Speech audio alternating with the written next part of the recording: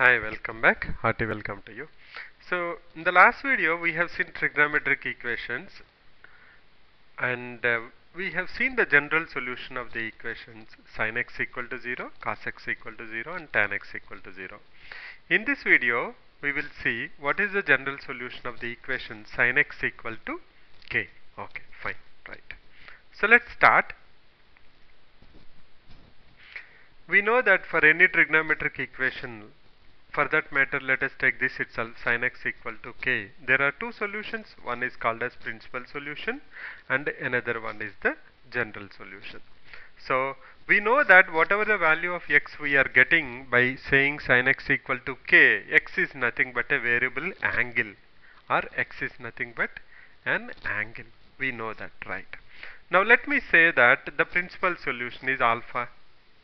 Okay, and let me say that the general solution is theta. What is the meaning of that? The meaning of that is sin alpha is equal to sin theta equal to k. Correct? Because what we have understood from the last video, that principal solution and the general solution, principal solution is the solution which is in a particular window, but general solution is also the solution of the equation. Correct? Because there are infinite solutions to a particular trigonometric equation. Okay. Now we know that sin alpha equal to sin theta. So can I go ahead and say that sin theta minus sin alpha equal to 0? Now recently only we have learned about transformations. We know how to transform this from subtraction to product. So this is nothing but equal to sin c minus sin d, that is nothing but 2 cos c plus d by 2, that is theta plus alpha by 2, into sin c minus d by 2, that is sin theta minus alpha by 2 equal to 0. Now this equation to be 0, I should have either this equal to 0 or this equal to 0. That implies that cos of theta plus alpha by 2 equal to 0, or sin of theta minus alpha by 2 equal to 0. Now we know that cos of theta plus alpha by 2 equal to 0. We know that for cos function what is the general value, general solution, we know that, right, for this particular function. In the last video we have seen that is nothing but 2n plus 1 into pi by 2. So cos of theta plus alpha by 2 is equal to cos of, or I can directly go ahead and say theta plus alpha by 2 equal to 2n plus 1 into pi by 2. Maybe that is easy a little bit. Okay, let me do that. I'll just erase this part. So I can go ahead directly and substitute. Say that theta plus alpha by 2 equal to 2n plus 1 into pi by 2. I hope you are very clear with this, because in the last video we have seen that. If not, you can refer it back. Similarly, sin of x equal to 0, we know that x is nothing but equal to n into pi, because for all integer multiples of pi, sin is 0. So these are the two solutions.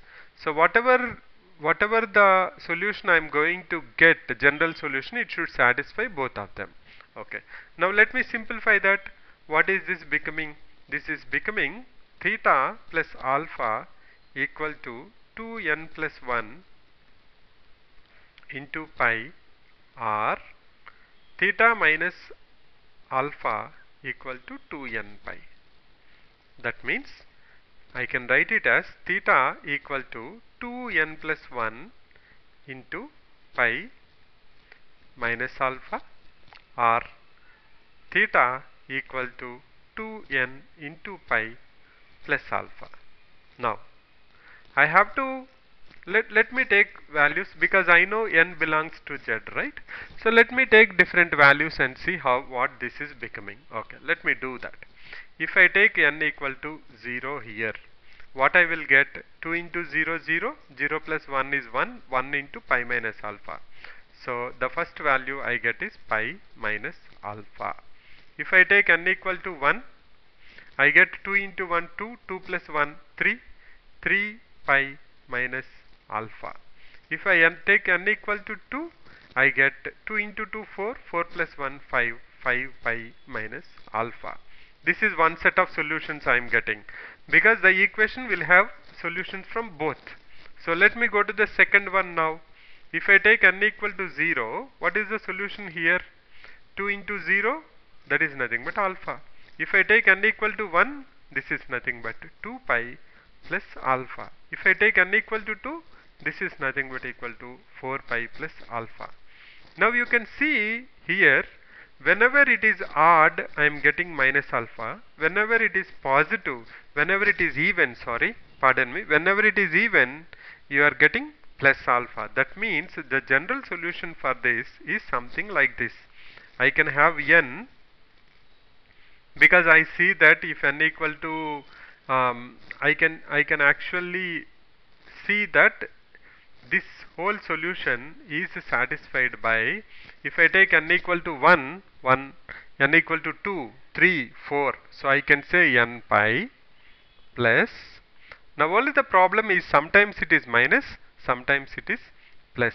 So what I will do, I will take it as n, so that when it is odd it will be minus, when it is even it will become plus, and I know alpha is there, so that's what I will keep. Now see, this is the general solution of sin x equal to k. Now if you put n equal to 1, what happens? 1 into pi minus 1 whole to the power of 1 is minus pi minus alpha. If you put n equal to 0, this becomes alpha. If you put n equal to 2, 2 into pi, 2 pi plus alpha. So you can see that all the values are coming from this equation. So the sin x equal to k, the general solution is n pi plus minus 1 whole to the power of n into alpha.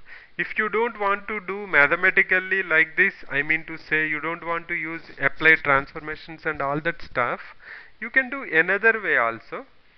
Simply if you remember this, because both of them are same, the representation is different but the solution is the same. Now suppose, let us say alpha is principal solution, that means it should be between minus pi by 2 to pi by 2. I will take it here, I will say this is alpha. Okay, right, let me put it in another color maybe.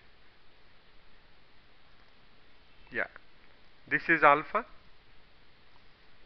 So you know that alpha, sin of alpha is equal to sin of pi minus alpha. That we know, right? Why?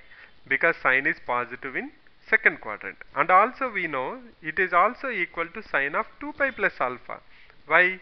Because 2 pi is the period of sine function, and it's not only 2 pi actually, n you can multiple with multiples of 2 pi, right?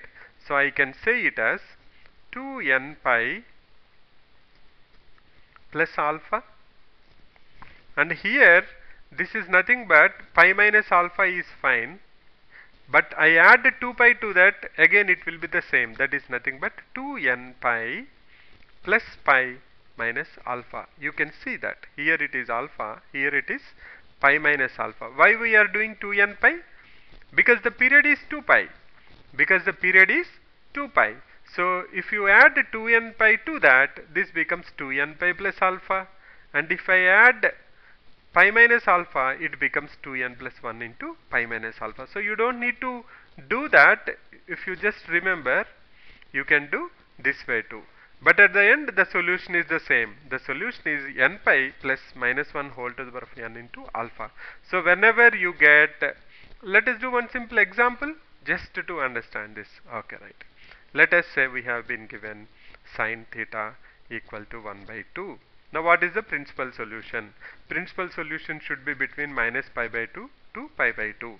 I know that sin of 30 degrees is 1 by 2. So pi by 6 is the principal solution. What is the general solution? General solution is n pi plus minus 1 whole to the power of n into alpha. Alpha is nothing but equal to pi by 6. Remember, alpha is always principal solution, and this is your general solution. That's how you can do simple examples. We'll do them after some time once we cover cos and tan also. Okay, that's about the general solution of equation sin x equal to k. Hope you liked it and you understand it. We will go through the cos x in the next video. Thanks for visiting. Bye for now.